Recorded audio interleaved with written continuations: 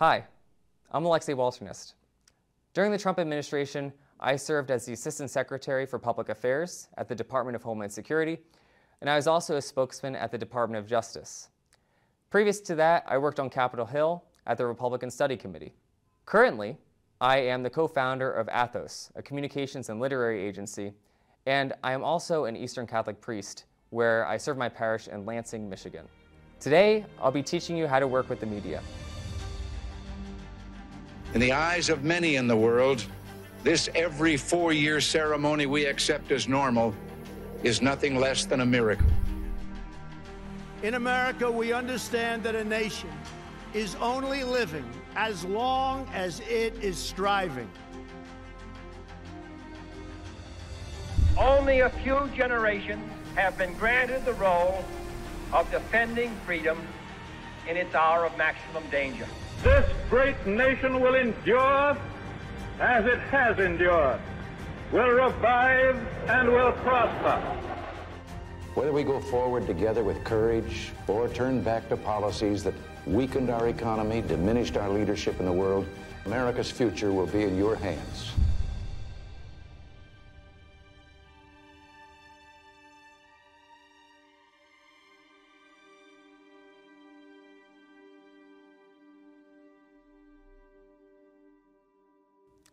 I hope some of my experience can be helpful to you, as I could teach you some of the tricks of the trade and some of the pitfalls that many people fall into in these positions. But also, hopefully I can give you a framework so that as you prepare to enter into an administration, there's some work you can do now so that when the time comes, you'll be able to serve the American people faithfully. The first place to start is having some sort of self-ownership. We've seen this time and time again during Republican and conservative administrations, where you have staff who come in, particularly in the communication space, and they don't quite have the self-ownership, or they have some sort of inferiority complex where they crave approval from the media for doing their job, particularly from media that is hostile to them or doesn't support the president's agenda. And you'll notice time and time again, for those staffers who go in, they frankly embarrass themselves because they're craving that approval. So going into a conservative administration, it's always a good time to take stock into what you are getting into. The first thing is, are you getting into it because you're looking to build your public profile or to set yourself up for a great career after the fact? If you are going into a conservative administration, odds are that that will not happen. It is simply the nature of the politics. If you're going into a liberal administration, after you finish, there's the big payouts, the Fortune 500 company jobs, the big lobbying jobs, the big spokesperson jobs. That frankly doesn't exist for a lot of those who work in a conservative administration. And the reason I bring this up is because oftentimes, when communications and working with the media goes wrong, it's because folks are trying to audition for those jobs throughout their entire tenure.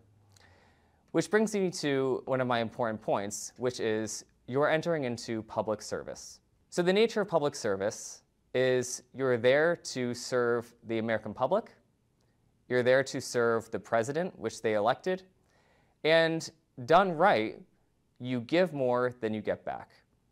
So the whole mentality of you're going in to advance your career, to make a name for yourself, or to find some promising, lucrative job after the fact, it's very misguided, but also it's very transparent, and you can tell that's what people are in it for. If you give that up and you're willing to go in to genuinely serve the public, not advance your own interest, and realize that done right, odds are you're going to not have the best job prospects if working in a Republican administration, you're already going to be better off. Because every time you talk with the media, you're going to be dedicated to the important things. What is my job in disseminating information to the public? You're not going to be seeking their approval, and you're going to be focused on implementing the president's agenda, and you're going to also keep touch with the American people. Oftentimes when you're communicating with the public, you can feel this pressure from legacy mainstream liberal media outlets to tell them what they want to hear rather than what the people elected for the president to enact.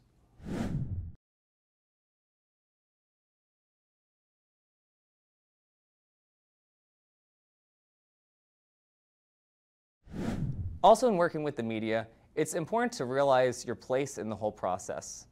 Oftentimes, individuals will look into working in communications or public affairs, and they look at the people who are in front of the camera as their idols, and they think that this is something that they are going to be working towards, whether it's White House press secretary or other jobs where you're regularly on TV driving the message.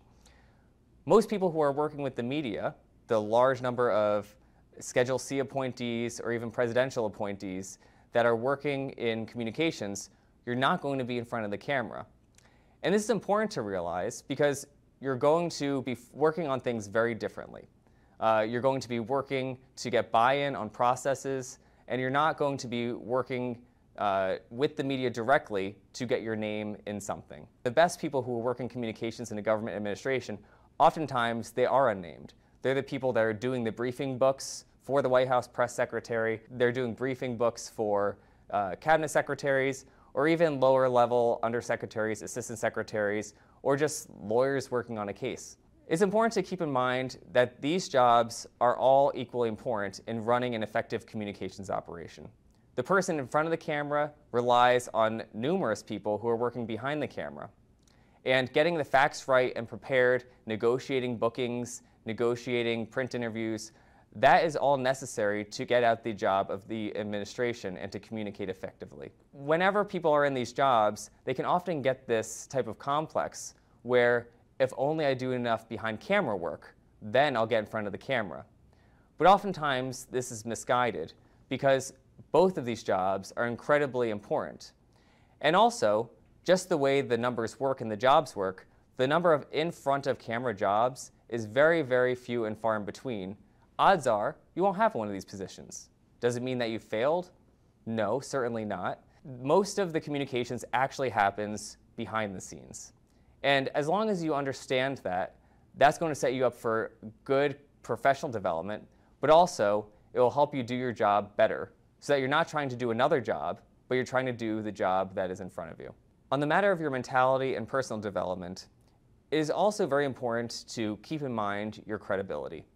When you're in an administration, oftentimes you can be tempted with fudging some numbers or getting into a political tit for tat or getting into some sort of fight with the media.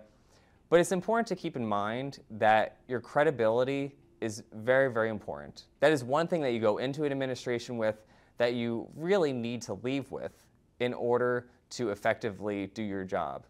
Once you no longer become credible, then you frankly can't do your job. One way to do that is simply doing your homework. Oftentimes, people in the communications and media industry, the public affairs folks, they're viewed as simply gophers, the people who go for things, to the rest of the administration. So in terms of prestige in an administration, sometimes people will think, well, you have the lawyers doing the real work, the regulators, the people who are writing policy, the law enforcement, they're doing the real work. And then here you have the communications people who are just sending out the press releases and they're calling it a day, where they kind of are an icing on a cake, but they're not really driving the operations.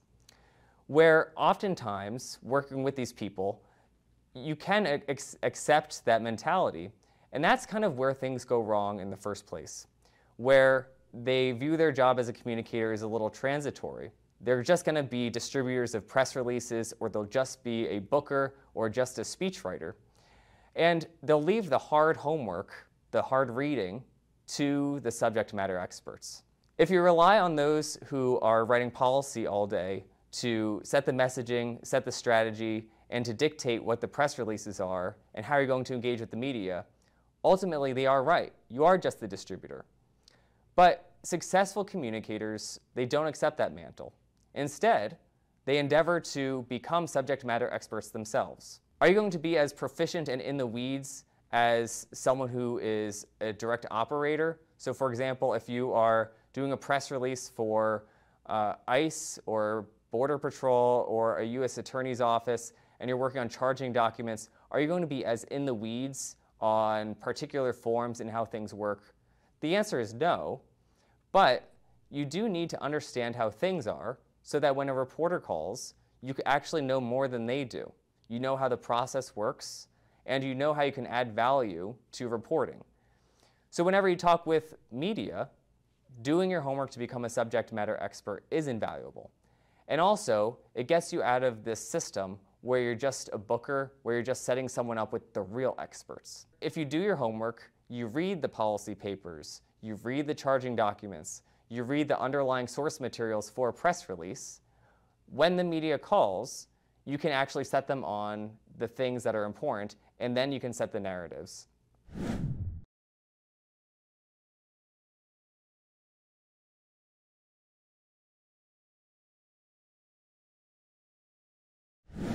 Another important matter to understand is your duties as a political appointee. Whenever you're in a position like this, you are in a position of the public trust, where you work on behalf of the American people, and you also have another job to implement the agenda of the president who is elected. Oftentimes, when people are in these positions, they'll talk about political appointees almost as they're ruining a system that's working effectively without them. But actually, the opposite is true. Without political appointees, the government has no real way to implement the will of the president. That is the bureaucracy who is running things rather than the president himself. So when you're in these positions, you do have certain duties that you should be fulfilling. The first is communicating effectively regular government functions. There is the functions of the government that happen with or without political appointees, whether it's law enforcement, whether it's regulatory enforcement, and simply informing the public of what we think of as these routine things is one of our duties as a communicator when you work with the media. The second is, how are you implementing the agenda of the president? And this, simply put, is what makes us a republic, where the people have a government that works for them, and at this point, largely, it is consisting of career bureaucrats. And the way that we're actually a republic is the American people empower certain individuals to control this government. The career officials are there to arguably keep the regular functioning parts of the government running, but the political appointees are there to be the direct will of the people in implementing the president's agenda. And when you are in these positions, particularly when you're communicating with the media, it is important to let them know this thing that you elected the president to do, they are doing it. When you are in these positions, you're going to get pressure from officials, whether they're in the media or whether they're career officials, that, oh, you can't do that, that's too political. I'm not talking about vote getting where, oh, you're doing this action and you're directly saying, vote for this candidate. But oftentimes they have trouble discerning the line, where, oh, the president campaigned on doing this thing, and therefore, if he talks about it, or you as a political appointee are talking about how the president promised this and he's fulfilling it, all of a sudden it's political and you cannot do it. But rather, you have to have the framework where this is what real government looks like. This is what a republic looks like, where if the president campaigned on something and the American people voted for that to be implemented, and you can't talk about it, we cease to be a republic. So nevertheless, during your service, if you are in one of these positions, you're probably going to be faced with some pressure where we can't get into this issue because it's too political. As long as you're not talking about vote getting, odds are it's fine. One anecdote on this.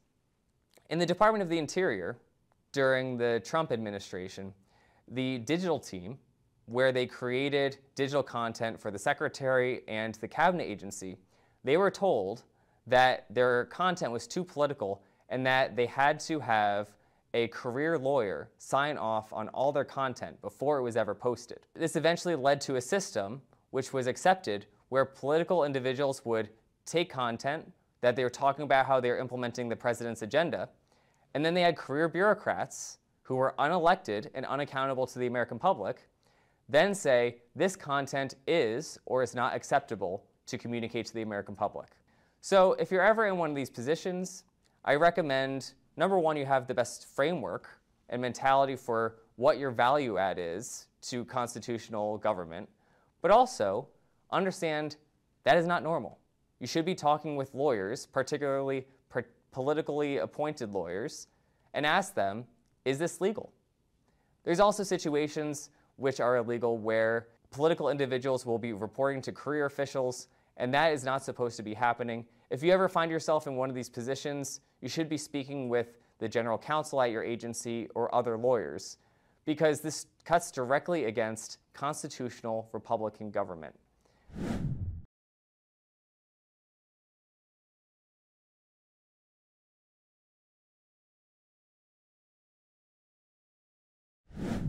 Next, I want to talk to you about how the media works.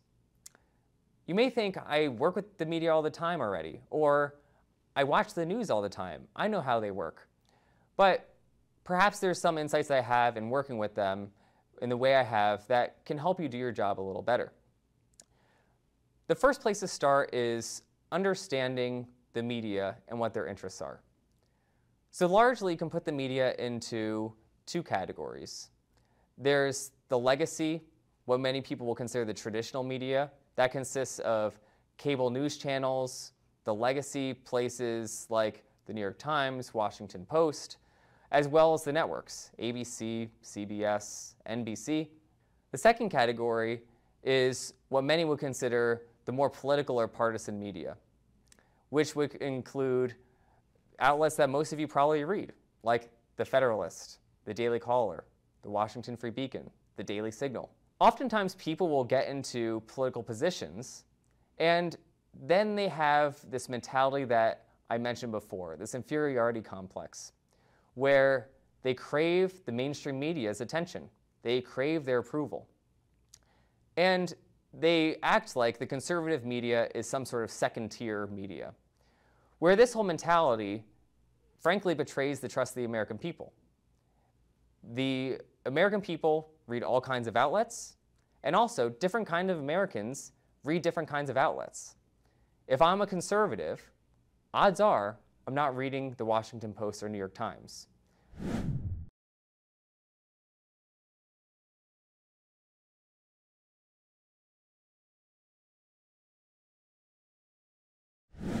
The first place to start is understanding what each media venue can bring to the table. With the legacy media, it is a multi-billion-dollar industry.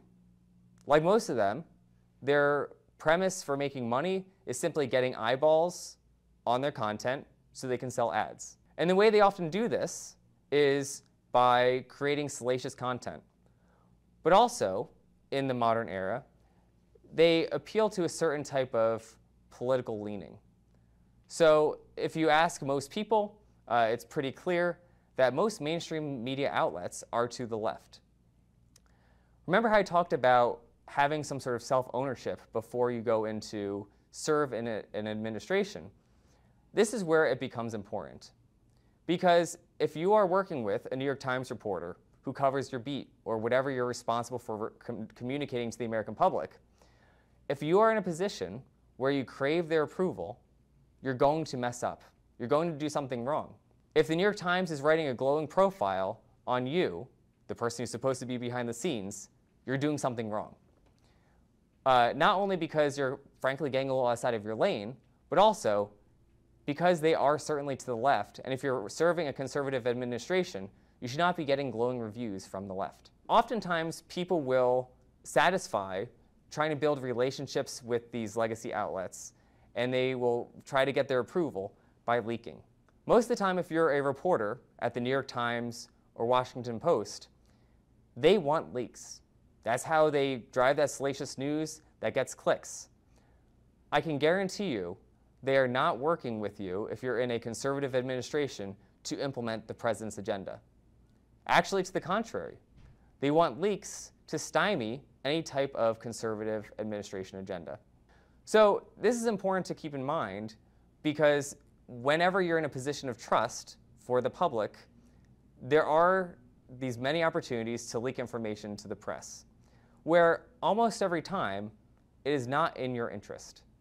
But the thing that they always try to dangle in front of you is, oh, you're going to get that lunch meeting or that coffee meeting with this legacy outlet, and they're going to say how helpful you were. It's not that helpful to you. It's not that helpful to the president's administration. And they're trying to get you to trade in your access and your promise to implement the president's agenda so that they can get their next headline. And the second category is the conservative media outlets. In working with conservative media outlets, it's important to understand their role in this whole system. The American people who vote for a conservative presidential administration, they're not reading the New York Times. They're not reading the Washington Post. Actually, to the contrary, if those outlets publish something, they're going to assume it's false. So the only way to reach them with any voice of credibility is through working with conservative media outlets. For many of these people, if it's not in these conservative outlets, it didn't happen or it's not true. And that's simply the result of the past decades where legacy media have attacked conservatives and then shown that they're lying or reporting something as false. So the conservative media can bring a certain credibility to the table, but also they can bring a reach that you can't have otherwise. So in any type of communication strategy, they should be a large part so that you can effectively communicate with the American people who put you in the position that you could be holding. And when you're working with the media, it's important to keep in mind standards of what you're trying to accomplish. If I'm a legacy media outlet, I'm not going to be writing about how some conservative policy, whether it's taxes, energy reform, religious liberty, I'm not going to be writing, if I'm working at one of these legacy outlets, about how whatever the president did is so great for the American people. They're not going to be doing it. It's just not in their interest. The reporters don't politically align that way. Even more so, their editors do not align that way. And they don't want to make a conservative administration look like they're effective in doing their job. So what do you want to get from them? One method is sometimes people just write these outlets off wholesale, where that strategy sometimes has its merits, but more often than not, the American people do deserve to know what's happening, and they read these outlets. So what is the value that these outlets can bring to the table? Simply put, they can factually cover what is occurring. So should you be fighting with them on how everything the president did is really great? You should certainly be having that fight, but odds are they're not going to write a glowing piece. But can they factually capture everything that's happening and any data that you can bring to support on how it's good for the American people? That's something you should certainly be fighting for. But also, you shouldn't be getting into their game where you're looking at everything from their worldview, where what the American people elected the president to do is bad. You should never give up that fight, but also, you don't need to waste your time if you're not going to convince them.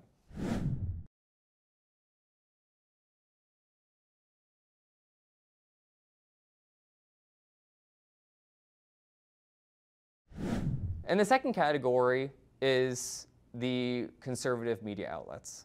Sometimes they need a little more help, where here is something factually that's happening, but also here is how it ties in with the president's agenda that your readers largely support. Sometimes this takes some extra background calls. Sometimes this takes giving them some scoops so that they can get ahead of the coverage.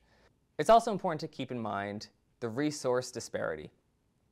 If I'm a legacy media outlet, I have hundreds or sometimes even thousands of reporters that I can throw on beats upon beats. For example, Bloomberg. They have hundreds of reporters that will write up nearly every single legal filing of note, every single regulation of note.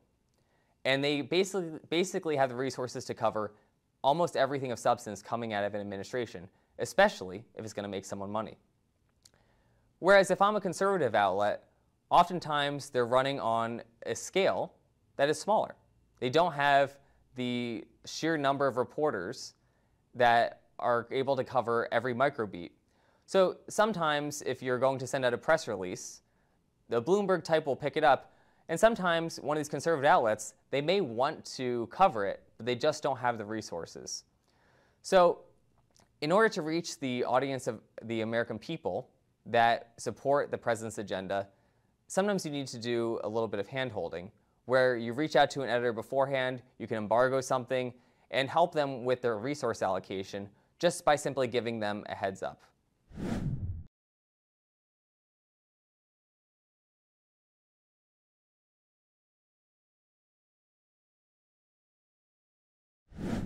The last matter I want to discuss is the tactics that you have at your disposal to communicate with the American people.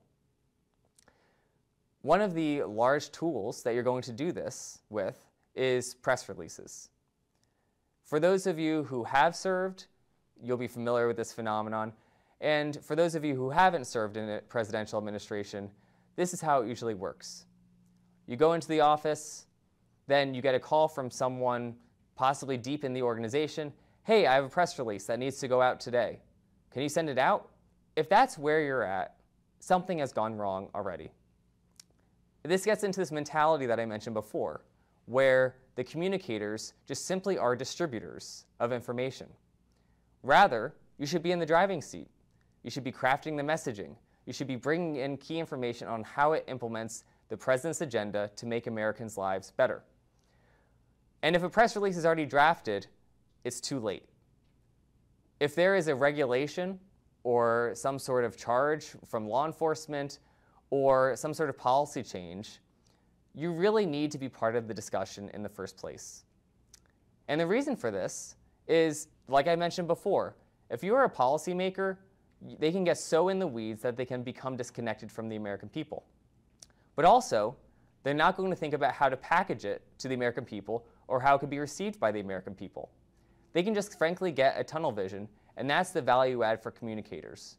You're regularly engaging with the media, you're regularly engaging with the American people through the public sentiment on social media and such, that you really can bring something to the conversation. I know how intimidating it can be when you're in an agency, say the Department of Justice. You're the only person who didn't get a law degree from an Ivy League university, and they're talking about some important regulation. I know how intimidating it can be to really offer your 2 cents, but I assure you, that's what the American people want you to do. They want someone who is implementing the president's agenda and bringing that to fruition. So if you're ever in those positions, don't be shy. The president or the White House put you in this position to do this very thing. And also, you're reading a lot of media, and that actually is an important perspective to bring to the table. So it can be as simple as, okay, well, what is the strategy going to be in implementing this regulation? Simply sending out a press release is usually the proposal from most people who don't do communications. Usually, I'm working on a regulation if I'm a policy person. What am I going to do? Send out a press release, and then they call it a day. And then you'll get the call a few days later. Why isn't anyone covering my press release? Well, usually it's because it's boring. Where your job is to make sure it connects with the American people and it connects with the media. So if you're part of these policy planning discussions, you can help them craft the message from the beginning so that it's not turning around a ship at the last minute. You can make sure things largely stay on track up until the point of the press release. So once you're at the point of the press release, most of your work is done. The messaging is lined up, the way that the regulation is branded, and also the rollout. You can also factor in other things on exclusives, whether it's a broadcast exclusive with an interview with the principal, or whether it's a print exclusive. You can factor that into the rollout beyond just a press release. Because oftentimes, if there is any type of big policy change, it's because something's going to hit the Federal Register, or something's going to be out today. And calling a reporter up and saying, hey, this thing's happening in 2 hours, is going to get you different coverage than, I'm alerting you, here's an embargo, here's the actual regulation, here's the actual press release, it's coming in a week. That's going to generate you better coverage, but also it will improve your relationships. It will help you have credibility with reporters so that they really know you're part of the process and an insider, and they're going to work with you differently. And this gets me to another important point, which is simply to pick up the phone. When you're working with press releases, it's very simple to just get in this email mode where everything is emailed and you communicate with reporters everything in writing. If you look at the great communicators who get points on the board, they're talking to reporters. When a reporter reaches out about any type of regulation or anything you're doing a press release on, you become a subject matter expert, and you can walk them through what it's actually going to accomplish. You're going to demonstrate to the reporter you know more than them because you've been doing your homework. And also, you know more than them because you're part of the deliberations. So as you're part of these deliberations, you can figure out what is in the interest of the American public, where you can show you're implementing the president's agenda, and you can communicate that to a reporter in the appropriate way, whether it's on background, on the record, off the record, and you can also craft the storyline in ways that you can't in writing. As you're part of all of these deliberations and forming the policy, you want to just make sure that you're part of the conversation. And one way that you can do that is simply by showing up and doing your job. So if you are given a certain portfolio at a cabinet agency, or if you're at the White House, you should be regularly talking with those who are implementing some sort of policy. You shouldn't only be seeing them when, hey, there's a press release ready to go out. You should be checking in with them every day or so. Hey, what do you have coming down the pipeline? Hey, here's a news story that we could use your help on. And when you're part of the process and you let policymakers know that by working with you, they're going to get better coverage, it's going to be more factual, conservative media is going to be trumpeting how great this priority is and this policy is, you're going to be brought into the process earlier so you can help craft the policies, so you can help craft the messaging, so you can help craft the strategy. And that's when the calls come in and you can really do your job effectively. And that's how you break out of this mold that many communicators find themselves in, where you're just simply a person on a screen pressing send on an email that goes to everyone too late in the process.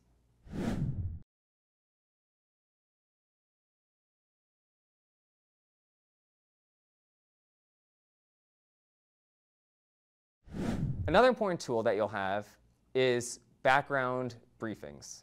A lot of the magic that happens in communicating what a president or his administration is doing happens in ways that aren't even directly reported. These are background calls, off-the-record calls, and other types of briefings where you'll give out access to high-ranking or sometimes mid-level officials in order to condition coverage in the long term. For mainstream outlets, you can make sure that they understand the issue better so they can be more factual. Or for conservative outlets, you're helping them understand issues so that they can see how it ties in with the president's agenda and how he's implementing it. As you're doing these background calls, they can be very helpful, but sometimes working with decision makers, they might not see the value because they're not getting a clip right away. They're not getting some glowing review or write-up. That gets back to one of the first points I made on credibility. The media needs to understand that you are a gatekeeper and that you're going to help them do their job, and you need to create an incentive structure where they want to come to you rather than go around you. So by helping them do their job better, by setting them up with important officials who are making decisions, you can help them trust you that you're in the know, but also help them come to you when they're writing a story.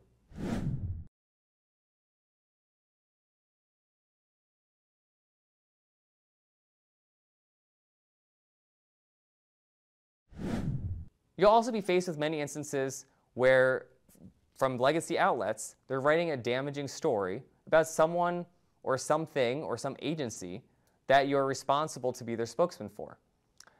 There's one tactic that I think is particularly effective in this. It doesn't hurt to just stop and take stock and say, what are the facts as you understand them? What facts can I give you that could tell you that you're wrong? And that oftentimes will take them aback because they're never really asked that. And also you can ask them about how they're doing their job. You can say, okay, you're writing this story. Am I the last call that you're making? Who else have you talked to? Have you been researching this? Or ask them about how they came to the conclusions they have. Some of the more honest reporters will tell you point blank, I haven't talked to as many people as I would have liked to, or I don't know as much as I should. And sometimes, even with these legacy outlets, you can fill in important information that they would not have otherwise. As long as they're being honest with you in their limitations, that usually shows some sort of humility that they're willing to work with you and get things right.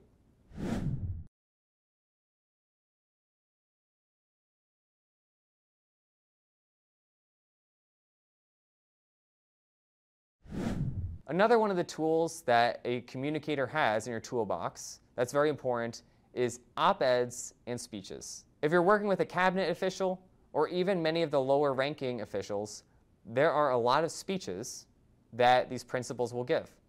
Many times in any type of communications office, this is how it happens. You're a speechwriter, or you're in the speechwriting office, or you're someone who's just designated to write speeches. You get a calendar invite and you're told, we need a speech by this date. And then you draft it. Or sometimes the principal will draft it themselves and just send it to you to send out. Whenever principals will put something on the calendar for a speech or they draft something, sometimes they'll think of it just as a regular churn. But this is really missing many of these big opportunities for speeches and for op-eds. Think of all the speeches that were given in any presidential administration, and then think of how many that you have seen where someone sent it to you and said, oh my gosh, have you seen this speech? They said things that I've thought about it, but they've never put it like that. They were so right. These are one of these few opportunities where we can really have thought leadership. Most of what you do in communicating is contributing to the churn.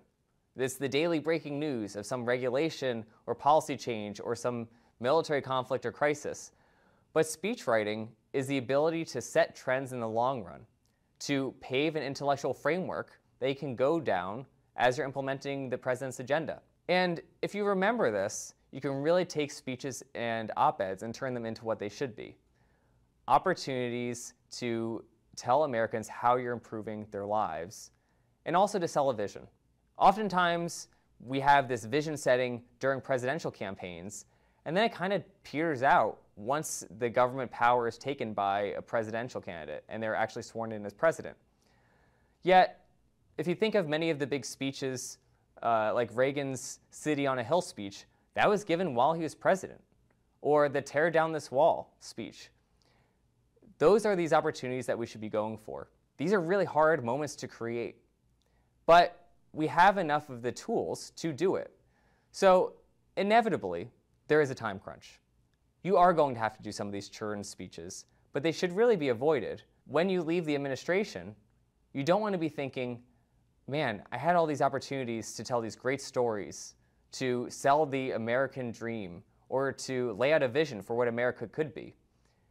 Before you get in, and when you're in, don't get stuck in the churn, and think, what would a life-changing speech look like?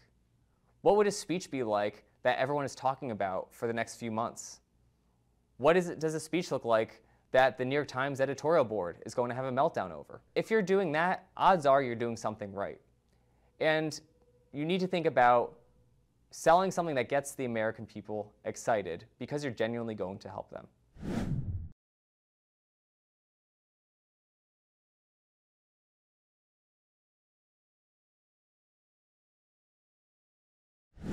While certainly I couldn't cover everything you need to do to be successful in serving as a communicator in a presidential administration and working with the media, hopefully I gave you enough tools that you need to understand what you would be taking on.